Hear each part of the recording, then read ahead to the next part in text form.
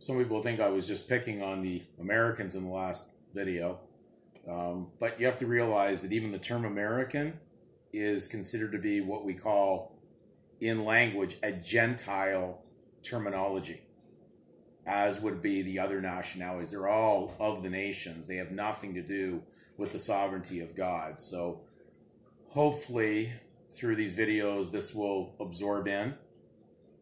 It's going to take a bit of time, because I know if you've run your lives contrary to this, you may have been, with sincere thought, you were operating properly, but that's not the case. So we're here to deal with truth, not fiction.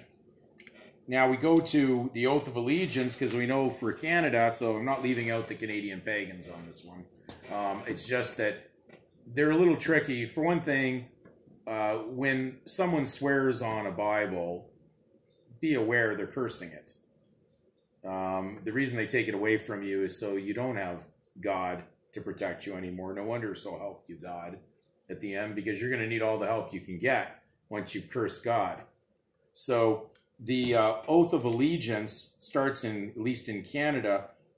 I, whoever it would be, do swear that I will be faithful and bear true allegiance to Her Majesty Queen Elizabeth II, Queen of Canada, her heirs and successors, so help me God.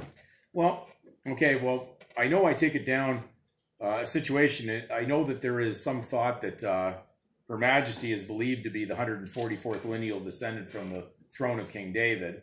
I'd find that hard to believe, considering the fact is that she adheres to many pagan practices, and that the Church of England is really a branch of papal Rome to begin with.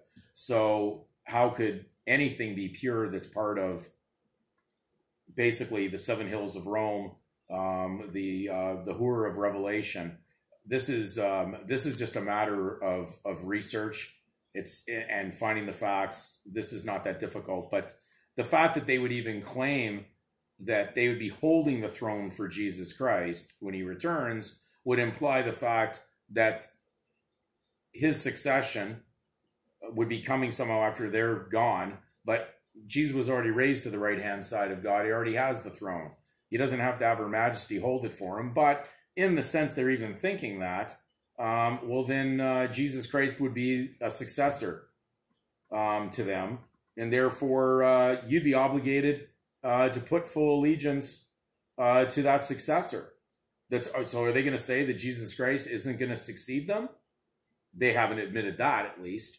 But definitely be careful. It's all wolves in sheep's clothing.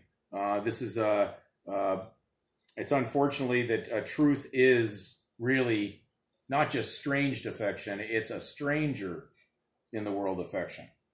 So Christians are a stranger to the world of lies of Satan. Be aware, you may have been deceived.